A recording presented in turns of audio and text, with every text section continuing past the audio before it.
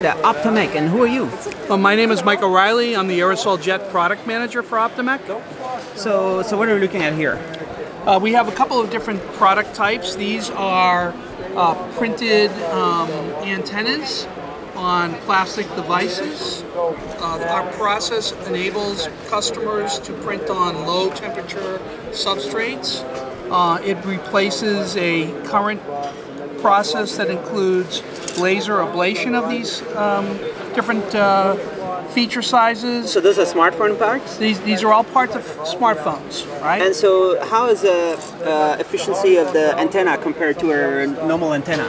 The efficiency is exactly the same. There's no difference. It's not more efficient, but it's not less efficient. So the exact same efficiency with using less material. We're a green technology, meaning there's no plating. We directly print the metals where they need to go.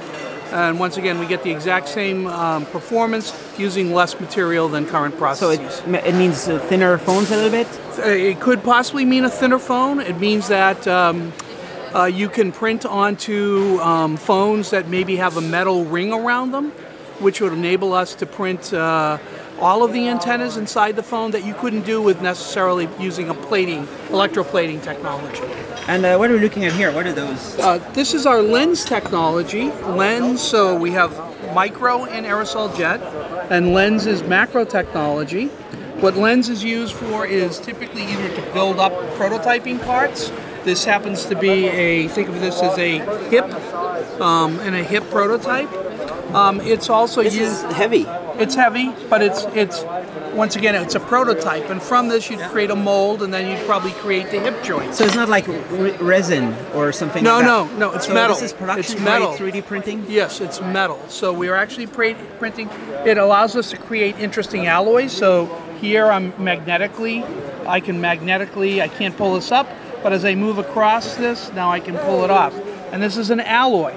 And so what it allows customers to do is to create interesting parts, develop next generation alloys, or it allows them to repair parts by adding features and functions. All right.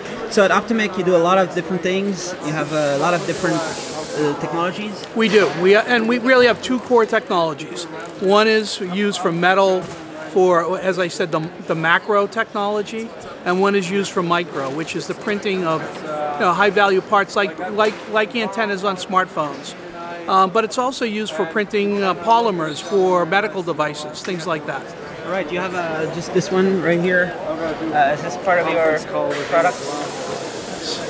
That's part of our products. So this is... This happens to be a sensor. And this sensor can be used for a wide variety of applications. So we print both 2D and 3-dimensional. One of the benefits of our technologies is we can print on a wide variety of substrates. We have a big operating envelope for materials. And lastly, we can print features from as small as 10 microns up to centimeters in size.